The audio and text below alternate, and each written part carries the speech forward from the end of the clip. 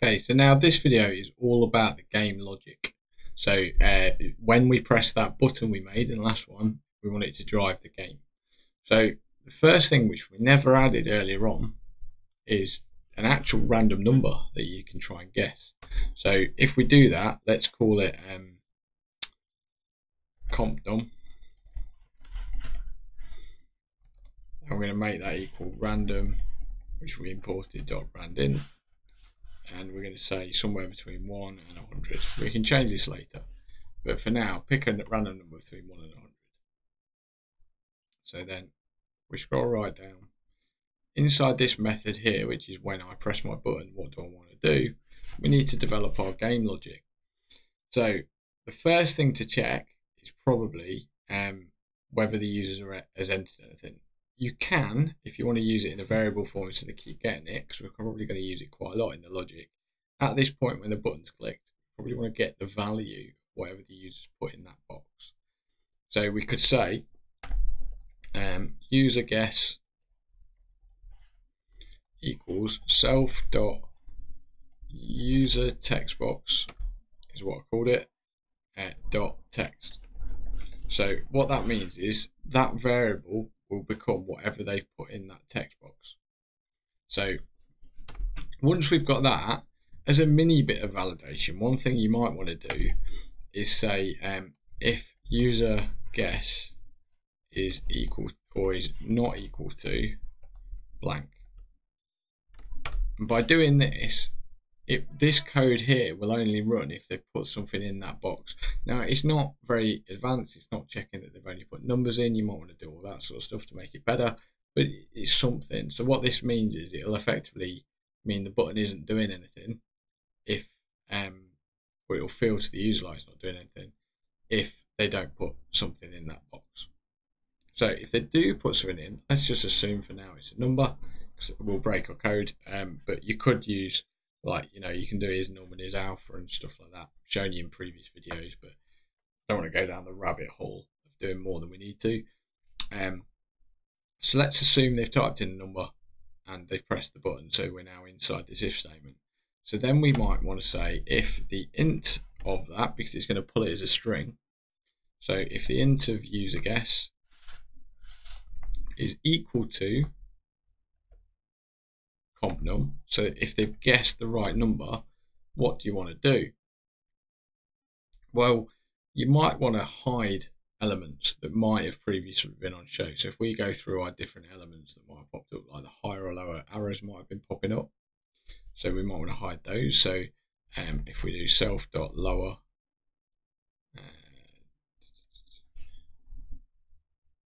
let me just check what we called it. Down arrow, up arrow, and down arrow. Self dot, I was going to say I didn't see it in that list. There it is, down arrow, dot hide. You might want to also hide the up arrow.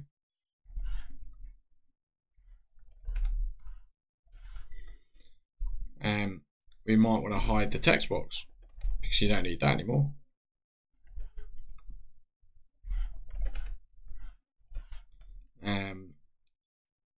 We definitely want to hide the text, the guess button.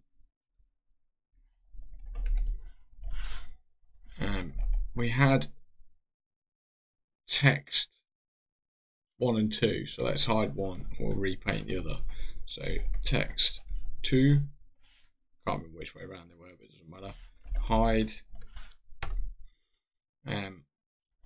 So for the other one, if I've got this the wrong way around, you can change it, but you get the idea. So one of them I'm going to hide, the other one I'm going to change the value of it. So I'm going to say set text, and I'm going to say it becomes winner. And then to actually see that, I need to repaint it. So text1 dot repaint. So that's going to hide all the stuff that's not really relevant anymore because you've just won the game. It's going to display a message winner somewhere. Text1 might have been the bit that was higher up, but regardless, it's going to set one of the text values to a winner. Now, we might want to then set the the question mark. Do you remember we put the question mark in the computer? I think we call it comp num or something. It was above the up arrow. Yeah, comp number we had as a question mark inside that green box. So we probably want that to become the actual number you've just guessed, because you don't want to just say winner. You want to remind what the winning number was. So we could do that by saying self.compNum.setText, and we can set it to a string of either comp num or user guess. It doesn't really matter what, but it's either, because they're both the same, aren't they? Because if it's got in here, they're both the same. So set it to one of those, and then do repaint again.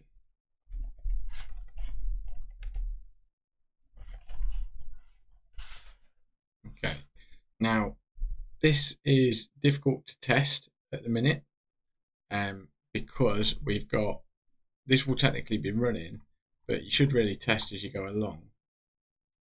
But with a number of 1 to 100, this is going to take ages. So I'm going to say pick a random number between 1 and 3. And then if I test this out, so 1, 2, 2. So it changes to that. I could obviously make that text bigger and stuff like that if I wanted. So you can set the style sheet differently and things like that. But that's sort of our winning window. So now we need to say, if we get it wrong, what do we want to see? So if they're not the same, they're going to either be higher or lower. So let's check one. So we could say elif an int of user guess is less than comp num. So if the users guessed less than the computer number, then we need to say higher, because their next guess needs to be higher.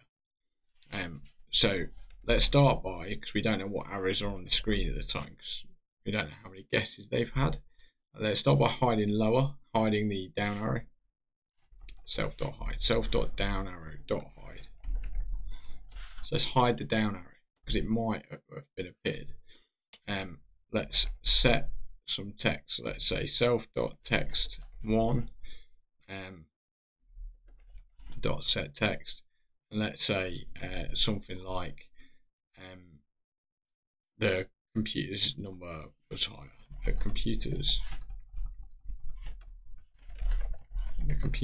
number is higher.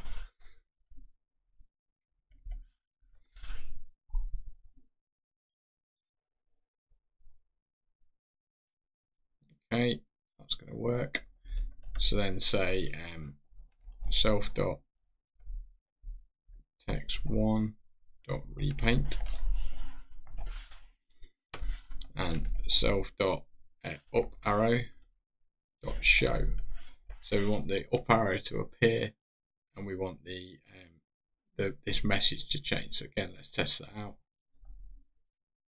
So you can see it's obviously 2 or 3 in our example. So the up arrow has appeared. It says the computer's number is higher. So you can probably guess what's coming next, and then we're nearly done. So if we change this, and we don't need this argument anymore, we can change this to an else, because if it's not the same and it's not lower, it must be this. Obviously, unless they've entered text, not numbers, but we won't get into that. So we need to change this around. So we need to hide the up arrow and show the down arrow, and we need to say it's lower, and that should be it.